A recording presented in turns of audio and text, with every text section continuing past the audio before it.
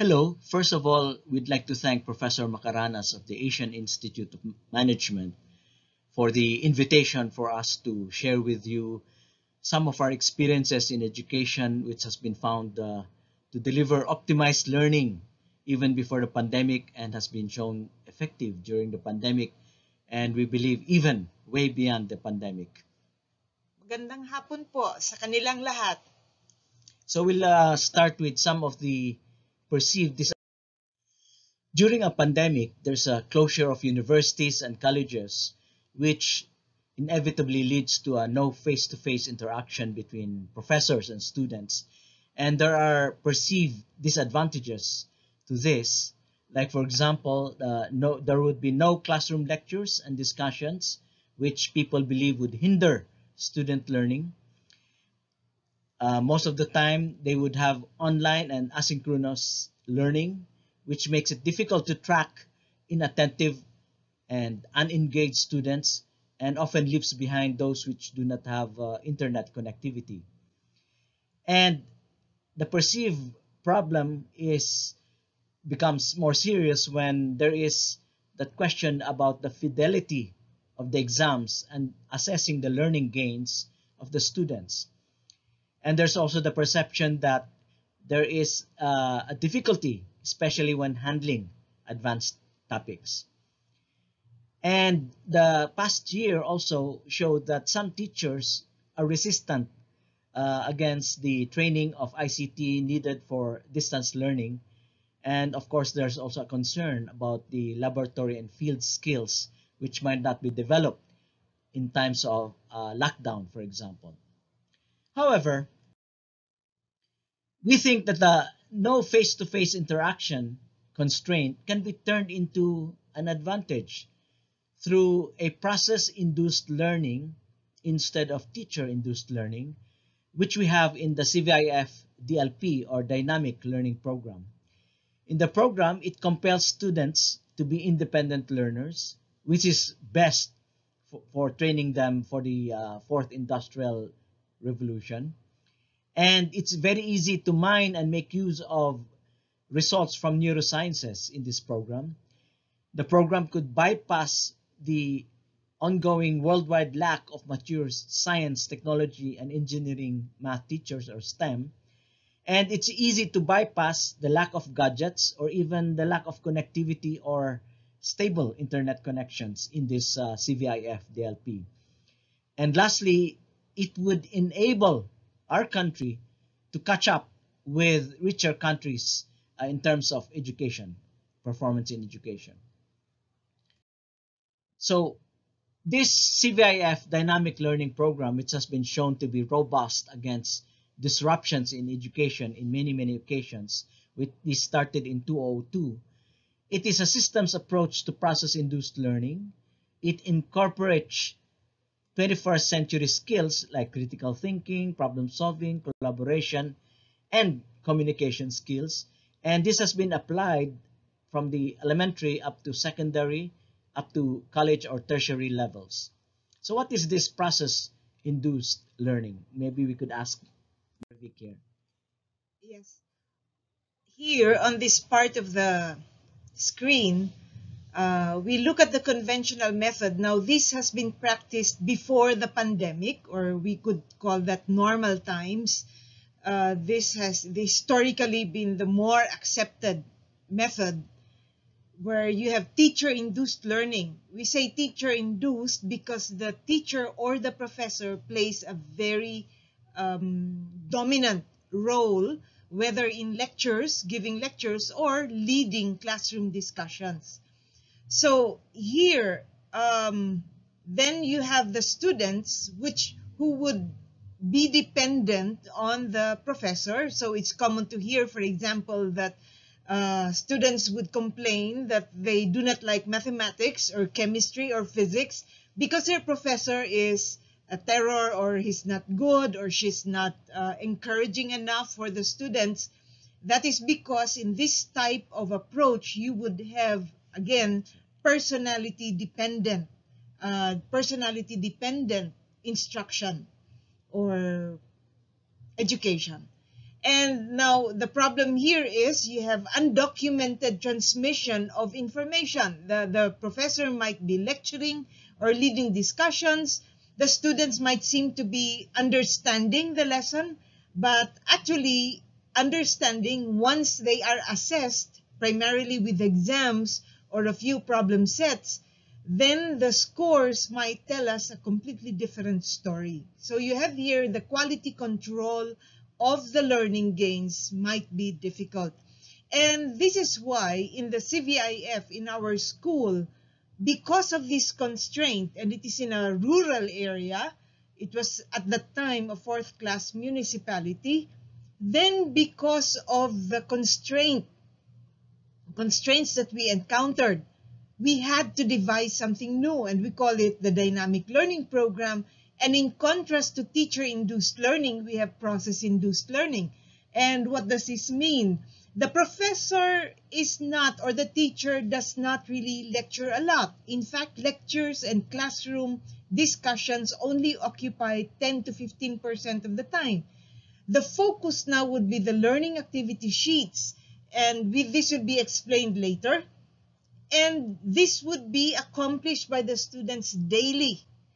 Why do we want them to do this daily? Because this gives us high density documentation so that we can gauge or assess the quality and the progress of learning of the students. And of course, because teachers or professors now do not spend a lot of time in classroom lectures and discussions, the students are doing most of the time independent learning, and the daily accomplishment of the learning activity sheets give the professors much data for assessment and progress learning, monitoring of the progress of learning. So to Chris again.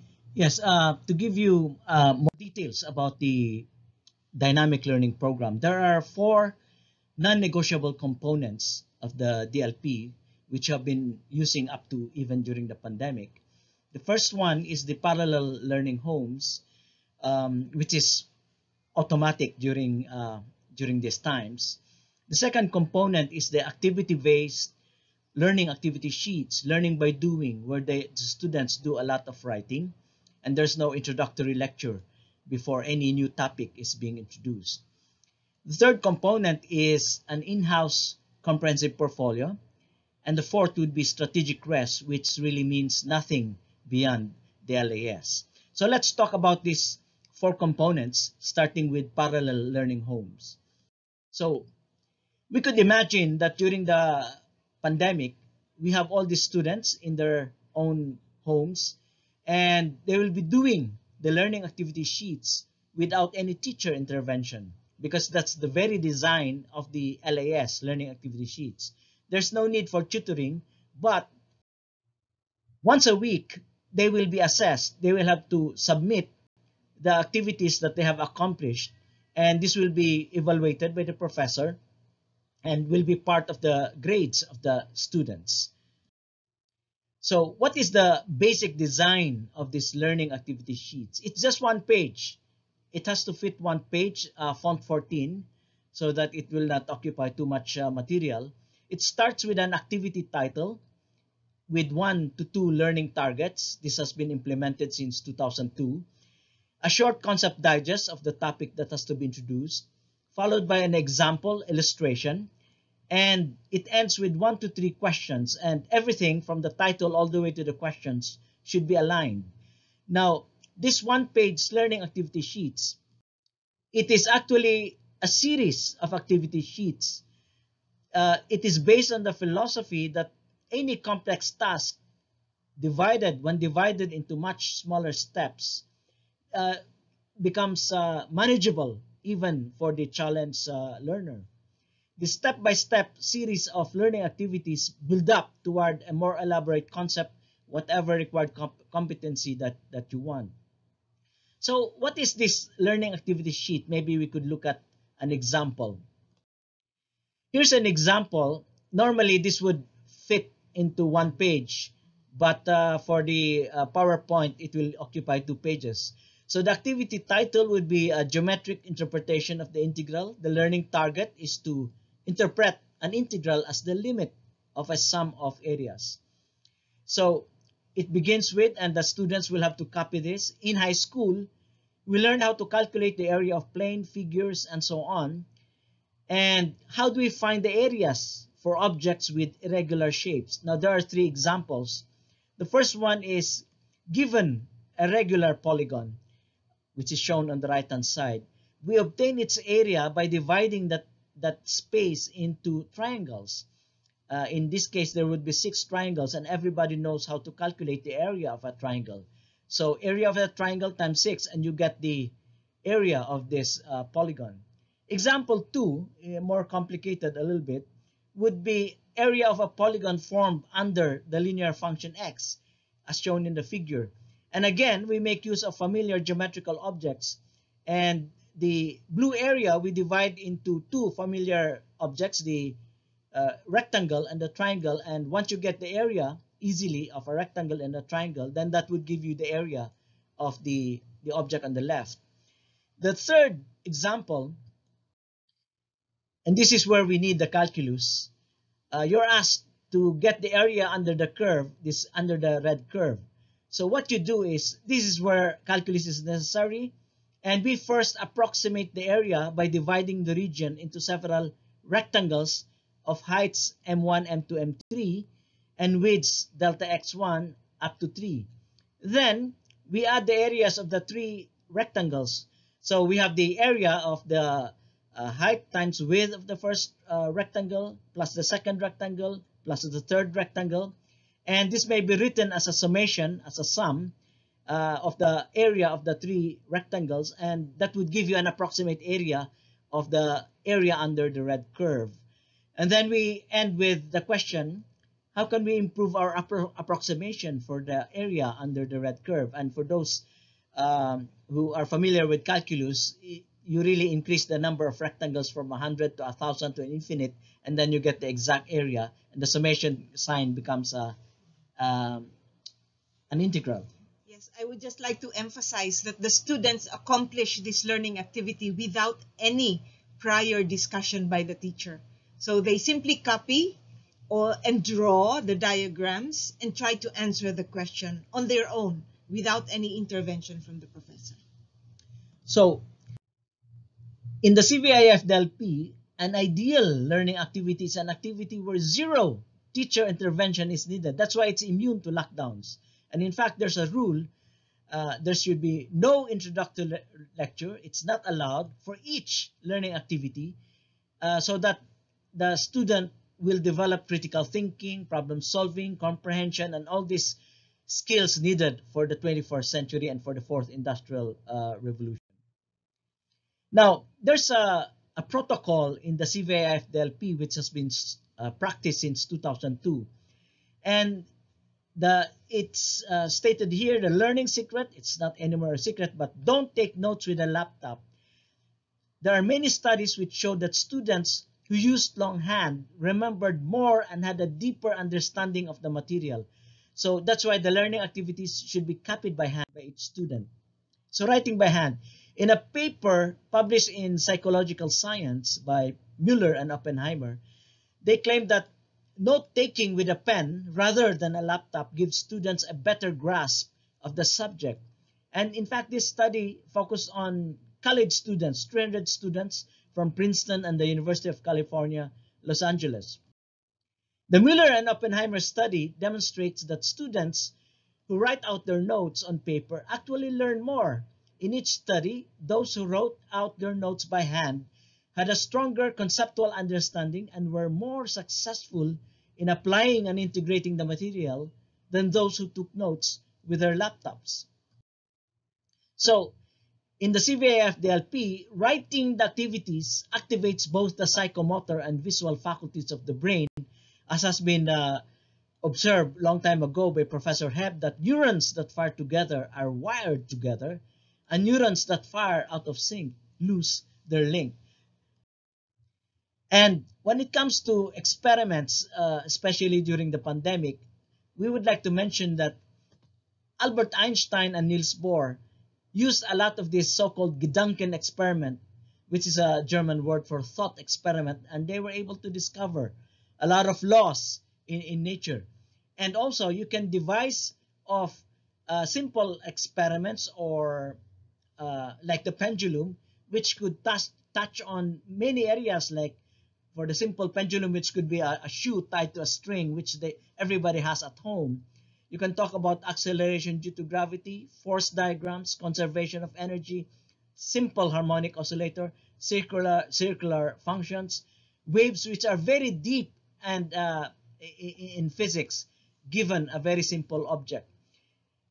Remember that nature is economical in principle but not in structures. And if necessary, simple and cheap physical demo for deep insights can complement the LAS. There are a lot also of short video clips in the internet.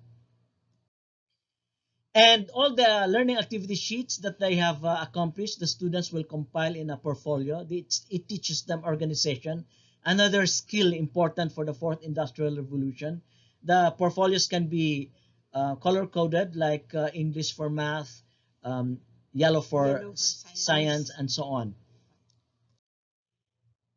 This is just a performance indicator. There are many performance indicators, but in our school, these are the number of UPCAT passers that we have. We had 27 last year, and remember that our school has liberal admission and it follows a standard DepEd curriculum.